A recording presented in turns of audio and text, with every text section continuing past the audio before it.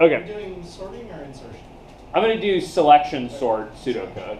So the reason I'm going to do selection is just that it's a little easier conceptually to write this pseudocode for, basically. So pseudocode for a selection sort, right? So I'm going to have an array, right? Presumably of numbers. It should be noted that Java can sort arrays of other things, but it sorts them by Unicode alphabetizing them, which is a little weird.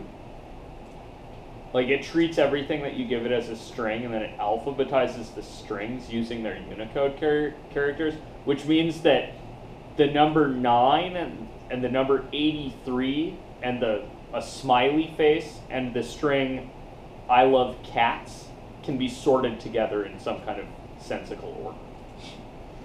Okay, so the Java sort command is a little funny. All right, anyway, pseudocode selection sorting for a method. Selection sorting. How do I selection sort again? Check the thing against all the other things. Yeah, I have an array, right? So I'm going to go through the array and find the smallest thing in the array, right? So that's going to be kind of algorithm-wise. And store its location. Yeah, so step 1 is going to be go through unsorted stuff, find smallest thing, note spot. Right, so you're gonna note where the smallest thing is hanging out, right? And then what are you gonna do with that thing? Exchange smallest thing for spot on. Yeah, you're gonna swap the smallest thing to the front, right?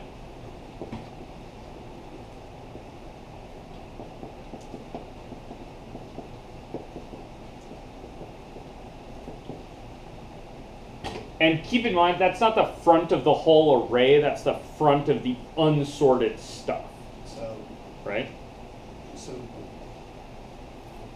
essentially I position, depending on how many times you run through the loop. Yeah. So we're gonna need to loop through the array kind of twice here. So one loop through is gonna be just what have I sorted so far, basically. And the other loop through is going to be go through the rest of the stuff, find the smallest thing that's in there, and then put it on the end. Would it be easier to put the sorted stuff into a new array? You could try that. It turns out it doesn't really matter much. The number of comparisons are basically the same. The number of swappings is basically the same. It does take up twice as much space in the memory to do that, which is why it's not traditionally done that way. It's not a terrible idea, though. What's up, Gabe? But then wouldn't it take up less time? Because you wouldn't have to be moving the rest of the array down every time? Yeah, so you'll pay for some of your swapping in memory, and sometimes that might be a good idea. The traditional way of doing this is all in the array. So the traditional approach to sorting, you get one and only one free spot. So you get one spot to temporarily store a card. In other words, you can have one card in your hand at a time, basically. And yeah, in modern computers, this is probably not such a huge deal, right?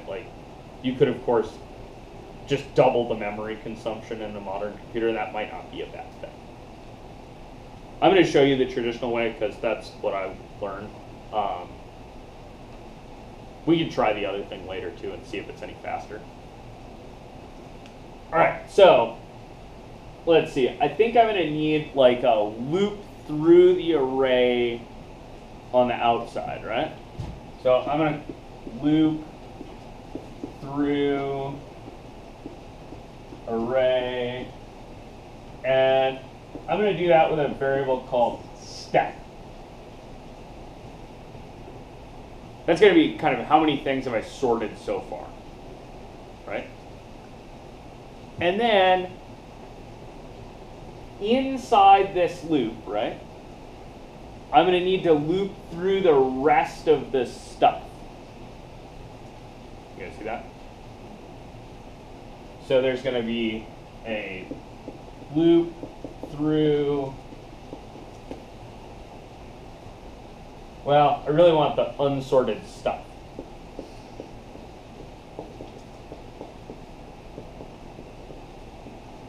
You guys kind of with that? So is that step minus 1? We're starting at step minus 1. Yeah, so that's basically, here's the sorted stuff, right? That's from 0 up to step, right? And then from here onwards, we're looking at unsorted stuff.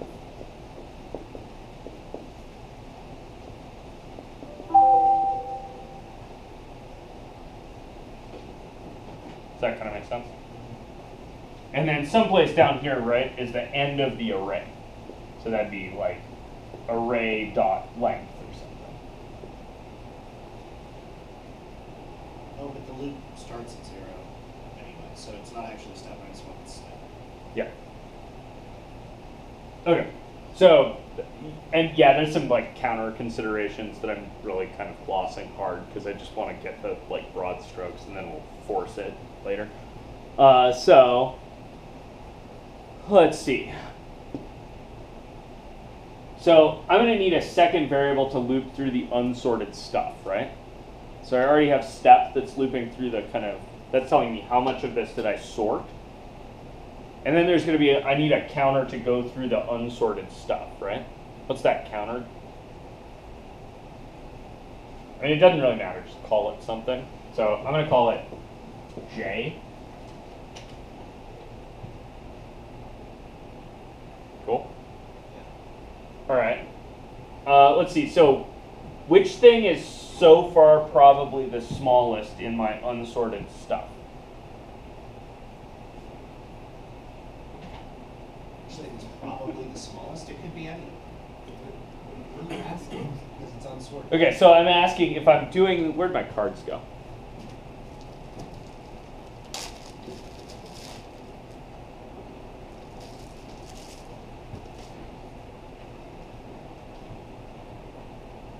Okay, so I have my cards, right? And my first loop through the array is just going to be how much have I sorted so far?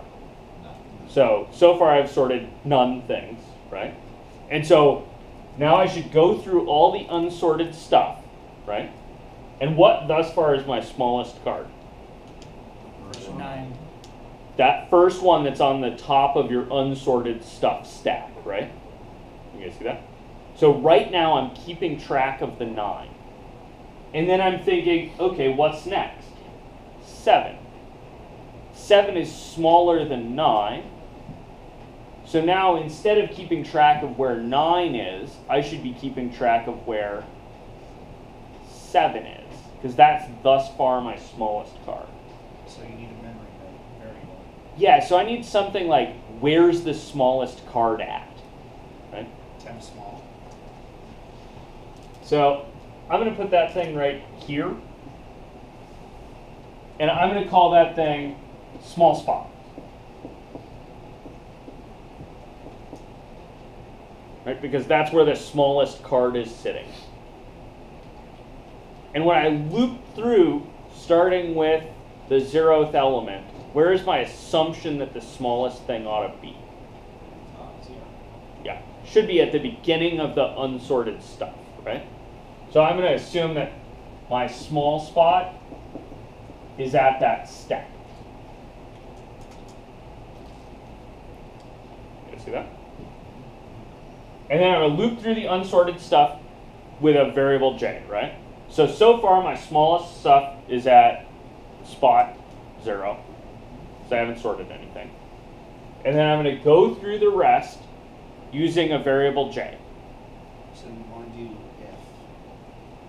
Oh, why an if? Because you have to compare the number in index slot 0 to the number in index slot 1, index slot 1 to index slot 2, 2, 3, 3, You guys 4. see that? So I'm thinking about the smallest one I have, right? I want to compare that to the next one in the list and decide whether I should forget where 9 is and pick up where 7 is. You guys see that? So my way of doing that is going to be if the array thing at small spot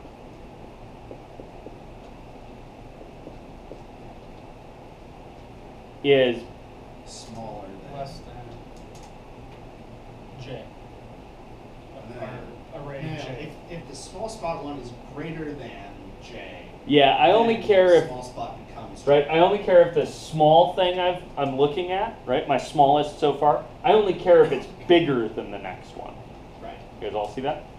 So I'm going to do if the array thing at small spot is bigger than the array thing at J. J.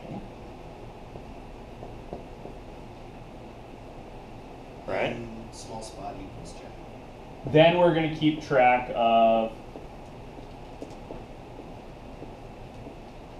small spot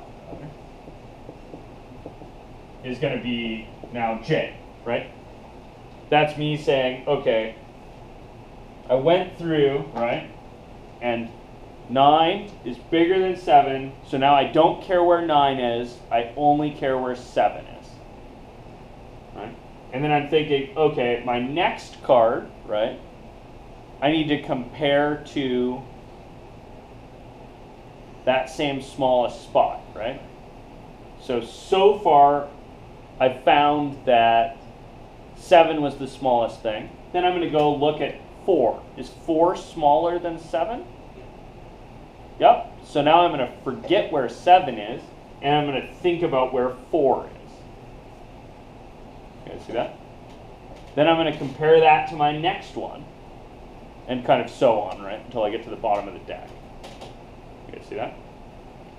So at the end here, right, once this loop through the unsorted stuff ends, right, so I'm going to end my if statement. I'm going to end my loop with J's in it. And then what am I going to do at the end? What have I discovered at the end? The smallest card is. Yeah, I know what the smallest card is. Where is, well, I don't know what it is, but I know where it is at least. Where is it? So now you want to swap it to Small position. spot. Yeah, it's in the small spot in the array.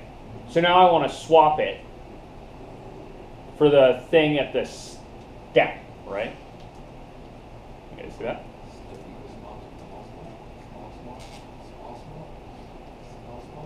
Yeah, kind of. So I'm just gonna write here. Oops, crap. I needed that end loop. So I needed to end loop J, and then I want the array thing at small spot to switch with the array thing at stack.